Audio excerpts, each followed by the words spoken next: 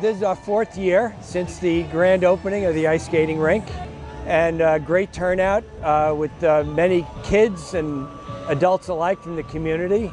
And there's a lot of energy here as we bring in the Christmas season at the Delano Stewart Plaza.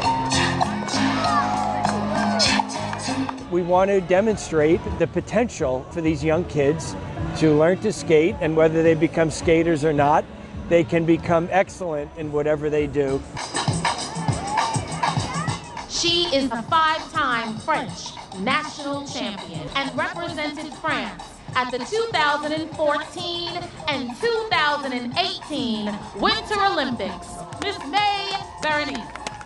Thank you for having me. It's a real pleasure to be here and to get a chance to skate with the community today. I was maybe 4 years old, something like that, and my mom wanted me to do some sport because I was a very active child. So she was like, "What do you want to do?" And I told her figure skating, and she was like, "Really? Okay, well, why not?"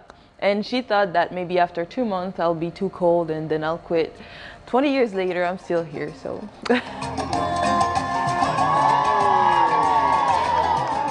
Back home in France, I sometimes go to schools and give speech to kids and try to speak about my experience as a black female figure skater.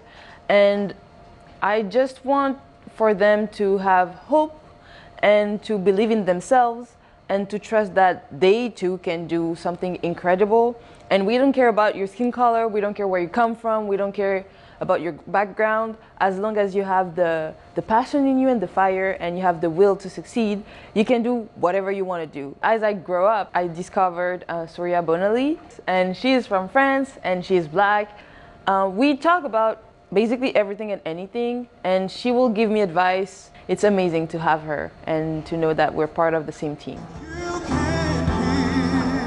Whoa! He's competed 4 times at the U.S. Championships and is the 2004 Puerto Rican national champion, Mr. Rohene Ward. I think it's important for us to expose, everybody, the kids, the communities, to an abundance of different cultural things. So.